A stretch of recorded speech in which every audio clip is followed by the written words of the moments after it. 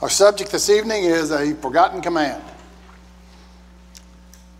It's really not probably literally a forgotten command, maybe more a neglected command, maybe one that we don't see the importance of, maybe a command that we think, well, it would probably be a good idea if we did that, but we don't really make it a priority. And so probably not a big mystery what that command is after Mitch has done such a good job of leading songs tonight. You probably can guess it. But let's go ahead and look at some of the benefits of this command.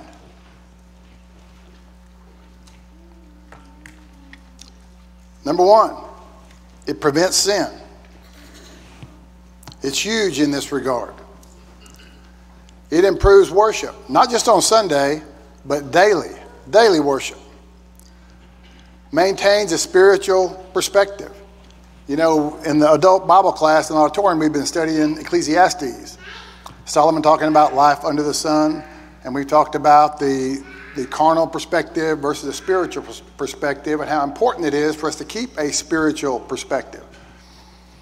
And this will help us keep a spiritual perspective. Increases happiness and contentment. Who doesn't want to be happy and content? Improves relationship with God, spouse, and others. Increases our spiritual maturity. So I hope you're thinking right now, you mean one thing can get me all these benefits? And the answer is yes. Yes, it can. And that's what I hope to show you tonight. So we're going to reveal what this is. But before we do, you're probably going to roll your eyes when you see it, and you're probably not going to believe that it can really do all these things. So that's okay. I'm prepared for that. Thankfulness. I know you're probably underwhelmed, and you're probably wondering, how can it really do all those things? But I think if you'll give me just a few minutes, I can show you. And I think we'll all be benefited by being here tonight. I know it's benefited me. First of all, let's establish that it is commanded. Ephesians 5, giving thanks always and for everything to God the Father in the name of our Lord Jesus Christ. In 1 Thessalonians 5, rejoice always, pray without ceasing, give thanks in all circumstances, for this is the will of God in Christ Jesus for you. It's mentioned over 100 times in the Bible. We could have put 4 or 5 slides full of verses commanding thankfulness. I chose these two in particular because we're going to come back to them later on. So remember these 2 verses. We're going to refer back to them later on in the sermon. So, why is thankfulness commanded? All these benefits that I showed you. We're going to go through each one of these one at a time. And we're going to look at how and why thankfulness is commanded and how it accomplishes all these things. First of all, it helps prevent sin. You know, the Israelites, they were in captivity in Egypt, and when Moses led them out, they saw miracles on the grandest scale, more than anyone had ever seen. They witnessed the 10 plagues. The 10 plagues. The Nile River turned into blood. You know, I won't go through all the 10 plagues, but it's just amazing the plagues that they witnessed. Then Moses leads them out. God parts the Red Sea. Okay, it's 230 foot deep. It's 12 miles across, like from here to downtown Tyler. They crossed on dry ground. Here comes the Egyptian army chasing them. And of course, I'm sure they're panicking. And then what happens? God closes the sea back up, destroys the Egyptian army. I mean, amazing they could witness these miracles.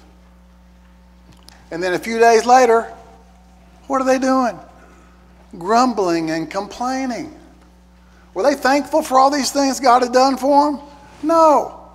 All throughout their trek in the wilderness across to the promised land, they're going to a promised land that God promised them, a land flowing with milk and honey. And they'd seen these great miracles. And all they did was grumble and complain. They saw Moses get the 10 Commandments from Mount Sinai. They saw God provide manna, quail, water for them, all these miracles. Yet, they would forget all these things, and they would grumble, their lack of faith. Of all those over 1 million people, only 2 of them were able to see the promised land because of this. Lack of thankfulness. They were not thankful. In Romans chapter 1, turn to Romans chapter 1, please, in your Bible. I want to start over at the end. It's talking about some really bad people here at the end of Romans 1. Starting in verse 28, let's read there. These are some bad folks. Even as they did not like to retain God in their knowledge, God gave them over to a debased mind, to do those things which are not fitting, being filled with all unrighteousness, sexual immorality, wickedness, covetousness, maliciousness, full of envy, murder, strife, deceit, evil-mindedness. They are whisperers, backbiters, haters of God. And it goes on and on and on and on and on. Horrible people. But where did their downhill slide start? Let's go back to verse 20. For since the creation of the world, his invisible attributes are clearly seen, being understood by the things that are made, even his eternal power and Godhead, so that they are without excuse, because although they knew God, they did not glorify him as God, nor were thankful, but became futile in their thoughts, and their foolish hearts were darkened, and they went downhill from there. It all started, didn't acknowledge God, weren't thankful to God. That's where it started. Turn to Genesis chapter 3. We all know the story of Adam and Eve. Even the little children know the story of Adam and Eve, I'm sure.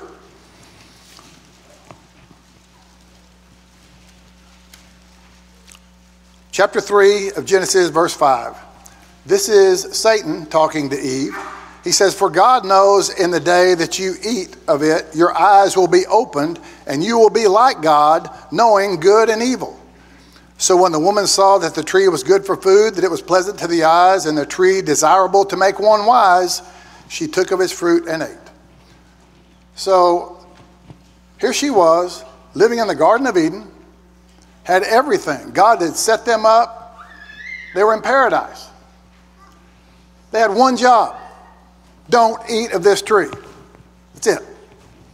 Satan comes along and tells her, you can be like God if you do this. She wanted something she didn't have. It's a thing, it's hardwired into us humans, isn't it? Wanting things we don't have. She was not thankful. She was not content. She wanted what she didn't have. Caused her to sin. Turn to 2 Samuel chapter 12. Look at King David.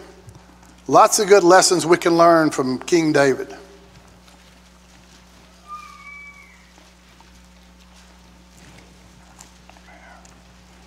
Second Samuel chapter 12. Now remember, David was a man after God's own heart. God had helped him, had been with him since he was a youth when he killed Goliath. And then he's helped him. God has been with him his whole life. Saul was chasing him all over, trying to kill him. God saved him every time. God had always been with David. And then, once David becomes king, we know what happens. He sins. He takes another man's wife and then murders the man. We all know that. But here in chapter 12, verse 7, Nathan, God's prophet, confronts David, and Nathan says to David, you are the man. Thus says the Lord God of Israel, I anointed you king over Israel. I delivered you from the hand of Saul. I gave you your master's house, your master's wives into your keeping. I gave you the house of Israel and Judah. And if that had been too little, I also would have given you much more. I gave you all these things. He was the richest, most powerful man on the earth at that time. No army could stand up to them. They defeated everyone. He had everything he wanted. And God said, if that wasn't enough, I could have given you more. He wasn't thankful. Didn't appreciate it. So he wants something he doesn't have. Same thing that happened to Eve. And it all starts back because they're not thankful. So I think you can see this is a huge, thankfulness is a huge sin preventer. Huge sin preventer. Okay, the next one we said it would improve our worship. God is magnified with thanksgiving. He's glorified when thanksgiving abounds. He's praised by giving thanks to his name. You know, Jonathan talked a lot about these things this morning, and it would seem like he and I put our heads together, and I would like to tell you that we plan these sermons to go together and coordinate like this, but we're not that smart. It's just dumb luck. But it really, Jonathan did a great job of talking about these things this morning. But how do we magnify, glorify, praise God? By thanking him, giving him thanksgiving. And I thought he did a great job of that. And we got a lot of comments from a lot of the members about how meaningful the Lord's Supper was this morning after that lesson. Why? Because it made us all more aware to be more thankful for everything God has done for us. So it's going to improve our worship, not just on Sundays, but every day of the week. We need to be thankful to God. We can magnify, glorify, praise him every day of the week by giving him thanksgiving, being thankful to him. Also, and this goes along with that,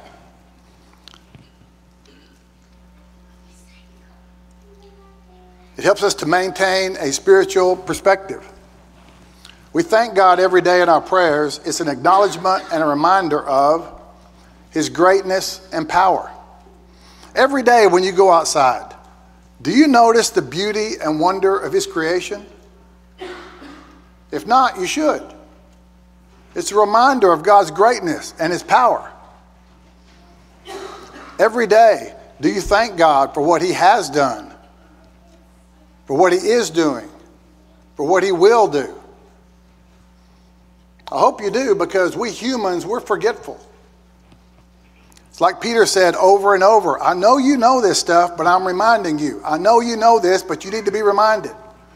We have to be reminded. Humans do. We need to remind ourselves every day by thanking God for all these things. What about our dependence and reliance on him? Every single one of us is totally dependent on God's grace and mercy. Every one of us. We need to be thanking him for that every single day. Every single day. And when you do that, like Jonathan pointed out today, that's going to keep your battery charged, isn't it? When you do that every single day. That's the goal. And doing these things keeps our perspective right. It keeps us from getting caught up in this life under the sun, doesn't it? Keeps our perspective where it should be. The next one. Turn to Philippians chapter 4. Philippians chapter 4.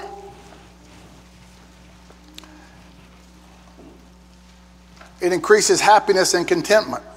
I'm sure you know where I'm going with this. Philippians 4, we're going to start reading in verse 6.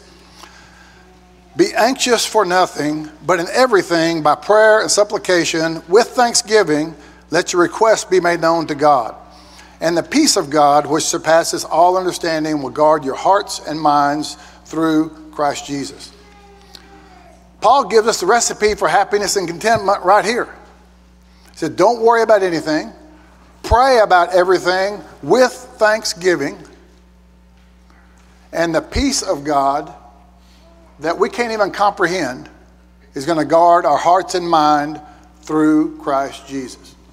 That's it. That's happiness and contentment right there. Praying to God with thanksgiving. Lay it on him. Let's continue on in verse 8. how to improve our relationship with God, our spouse, and others. Finally, brethren, whatever things are true, whatever things are noble, whatever things are just, whatever things are pure, whatever things are lovely, whatever things are of good report, if there is any virtue and if there is anything praiseworthy, meditate on these things. So we've already talked really in the last slide about how to improve our relationship with God by thanking Him every day for everything He's done for us. So what about when it comes to our spouse? Do we thank God every day for our spouse? Are we thankful to our spouse? So what do we meditate on? We choose what we meditate on. How do we look at our spouse? If we thank God every day for our spouse, and we meditate on the good things like Paul's talking about here, the things of good report, the lovely things, all the positive qualities, then how are you going to treat your spouse? What about the flip side? What if you notice the bad things about your spouse? And what if you dwell on all your spouse's mistakes and their little habits that drive you nuts? And you dwell on that all the time, it becomes like a cancer, doesn't it? We've all done that. And so now you have a bad attitude, and now how do you treat them? See how that works? But like Paul says here, meditate on the good things, the pure things, the lovely things, the things of good report, the things of virtue, the things that are praiseworthy. That's what you meditate on. And all of this, being thankful. It's going to improve your relationship with your spouse, and it goes for your relationship with anyone, your co-workers, other Christians, whoever. You control what you meditate on. Okay, look at what we've covered so far. We've covered almost all of them. There's one more down at the bottom that we haven't covered yet, and that's increase in spiritual maturity. That's the big one. So we're going to spend a little more time on that one. So the way we're going to increase in spiritual maturity is by maturing in thankfulness. So we're talking about maturing. Maturing is a process, isn't it? It doesn't just happen. You know, you don't go from being a kid to being an adult, like that. It's a long process. Maturing in thankfulness is no different either. It's a process. It starts with the basics, being thankful for the blessings of God. Very basic. Our little children know how to do that. Grandchildren, they know how to be thankful. My youngest granddaughter, little June, spent a couple of days at my house last week. And every time we sat down to eat, Pops, don't forget to say the prayer. She knew. She knew that we need to be thankful to God for our food. That's stage one. Now, stage two is overcoming our desires for things we don't have. Things like affected Eve and David. You got to be a little more mature to get to there. While June was at our house, she came up to me one day. She said, Pops, do you have $163?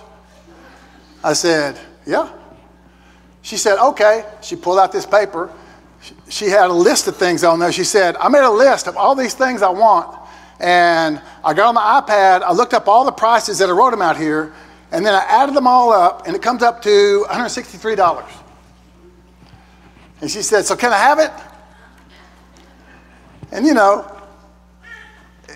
her naive little mind, she's thinking, this is Pops. He loves me. He has $163. That's just how much I need to buy the stuff I want. So he'll just give me that and I'll be happy. She had it all figured out.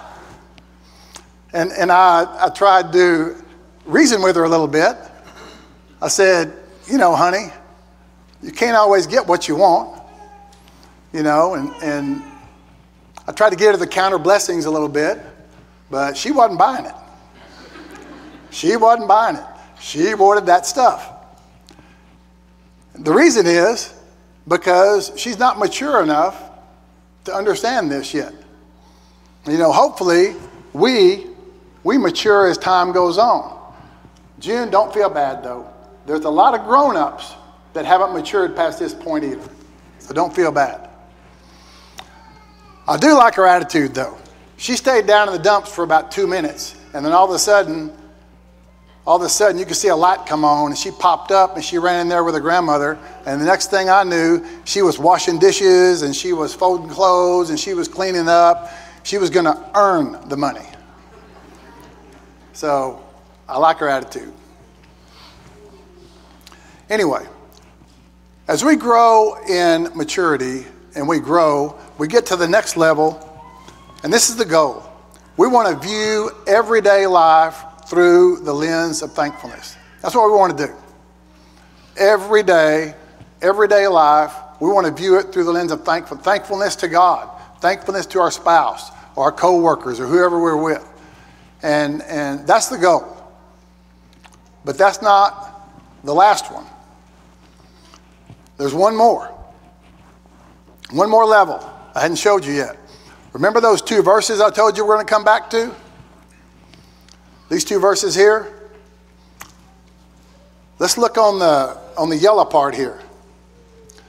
The first one, always, giving thanks always and for everything, and giving thanks in all circumstances.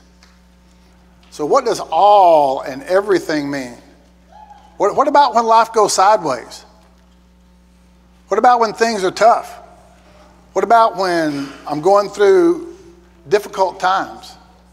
Am I supposed to be thankful then too? Well, we got to be willing not only to accept, but to be thankful for trials and challenges that produce growth. We have to learn to trust that God is working for our good and for our growth, especially in times of trial. Especially. I mean, otherwise, would we have it where we want to have this good, thankful, spiritual perspective when life is good and things are going good, but when things go bad, all of a sudden I'm going to get carnal, have a carnal perspective and start feeling sorry for myself and forget about God? Is that the way it works? No. We know better than that. Most of you can probably guess what our last few verses are. Turn to James chapter 1, or you can read it here. Verses 2 through 5. Consider it all joy, my brothers and sisters, when you encounter various trials, knowing that the testing of your faith produces endurance. And let endurance have its perfect result, so that you may be perfect and complete, lacking in nothing. But if any of you lacks wisdom, let him ask of God, who gives to all generously and without reproach, and it will be given to him. Let's look at this a little closer. He says, consider it all joy when you encounter various trials. Okay, when you encounter something, that means you're just getting there, right? You're not in it yet, you're just getting there. So how do you consider it joy when you're first getting there? The implication is you have to have your mind already made up ahead of time, don't you? Also, look where he says in verse 3, knowing that the testing of your faith produces endurance. You already know that ahead of time because you've already made your mind up how you're going to react. Okay? You've already made your mind up. It's just like, Daniel. Daniel purposed in his heart before he was tempted. In the Old Testament, God's people prepared their heart to serve God. It's all done ahead of time. Like I think I said this a couple of weeks ago in our Bible class. We teach our teenagers, hey, when you find yourself at a party somewhere and all of a sudden they pull out alcohol or weed or something like that, if you wait until then to make your decision of whether or not you're going to do it, you're going to always fail. What do you have to do? You have to make your mind up ahead of time. Before the temptation ever comes up, make your mind up how you're going to react. No different from mature Christians. When trials and struggles come up And by the way, what's he talking about trials here? These trials, this could be persecution. It could be temptation by Satan. It could be testing coming from God. It could just be struggles and difficulties of life. Any tough times that you go through. It doesn't matter what the source of the trial is. But God wants us to handle all of them the same way. So we need to have our minds set ahead of time how we're going to handle them.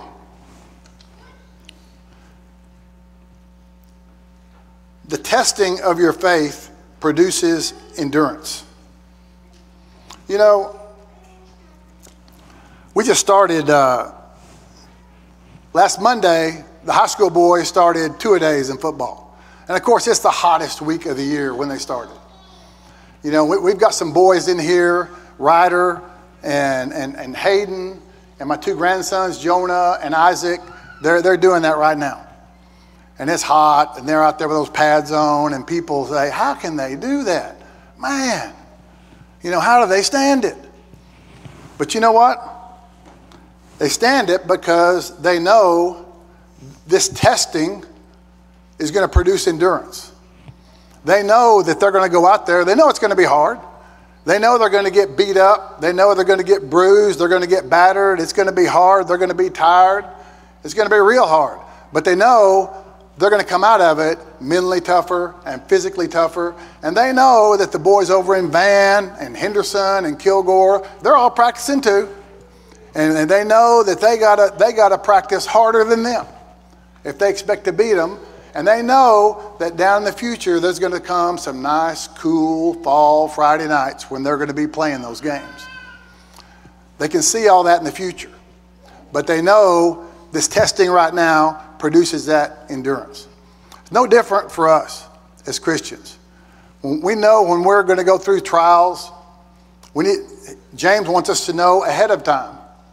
Yeah, it's going to be tough, but you need to begin with the end in mind. Think about the end.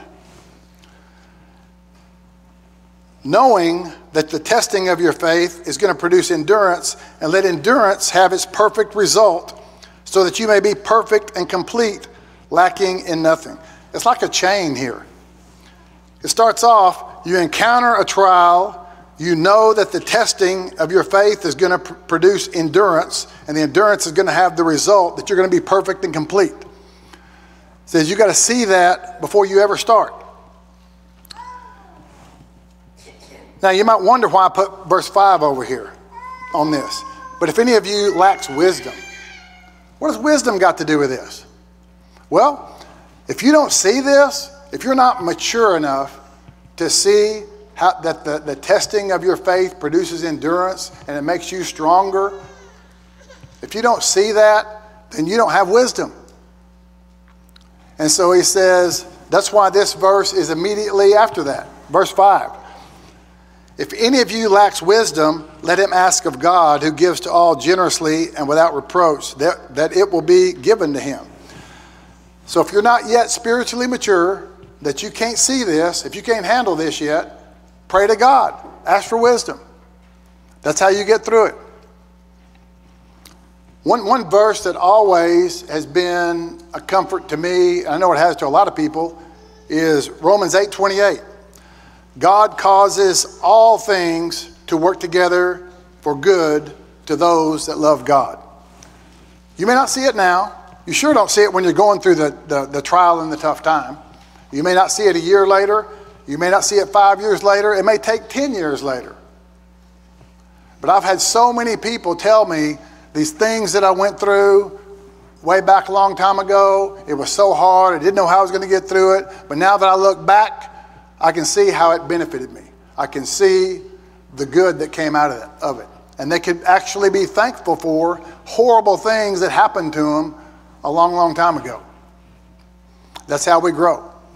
We have to trust that God is working for good in our lives.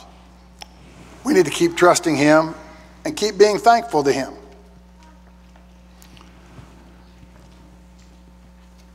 We have to always see the big picture.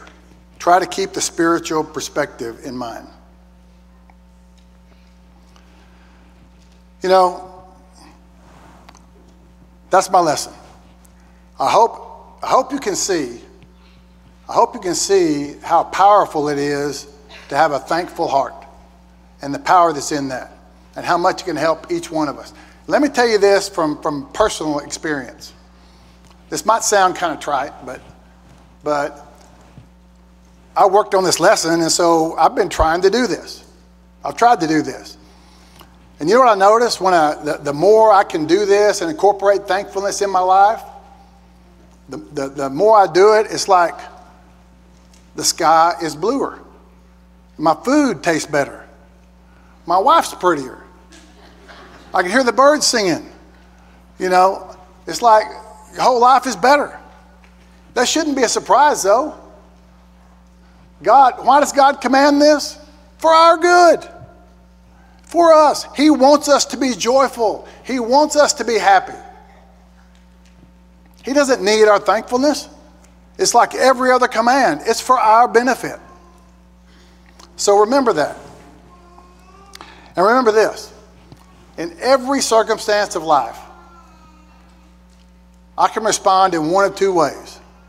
I can either whine and complain, or I can be thankful. But I make the choice. I make the choice. I choose how I'm going to respond. Thank you for your attention. We never want to conclude a service without giving someone an opportunity to respond to the gospel. So if anyone would like to be baptized for the remission of their sins, or if anyone needs the prayers of the congregation, or if there's anything else we can do for you to help you in any way, please come forward now while together we stand and sing.